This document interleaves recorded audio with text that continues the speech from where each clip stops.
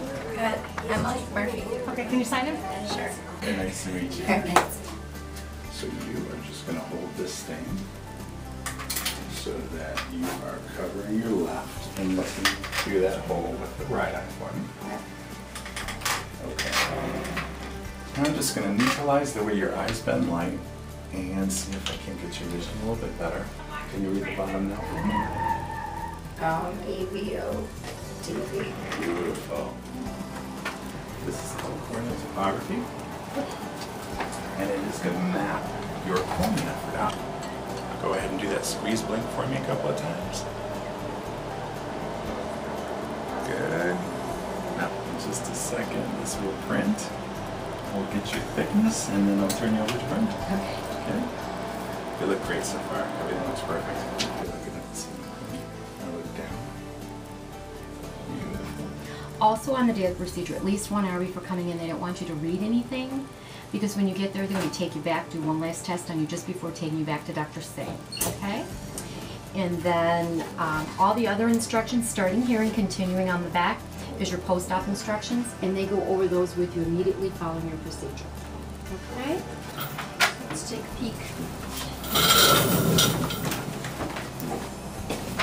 Go ahead and take your glasses off. Put your chin right in there, forehead to the bottom.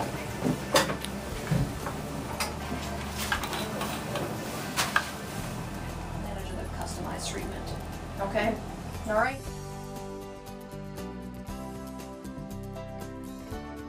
I see you have like 700 drivers today, so you're okay. Can I just get like a cute picture of you smiling? I mean, cute? Are you sure? Yeah, you look really cute. She looks hot, doesn't she? You do. You look so cute. ThisOnMatch.com. We're ready to go. That is. I'm just going to wipe right over your face and just get all of the debris off. Put a little war paint on you. Talk you through the whole process. That'll calm you down even more. Okay, it won't be bad. You'll see. It's very doable. All right. I'll see you in just a little bit. Okay.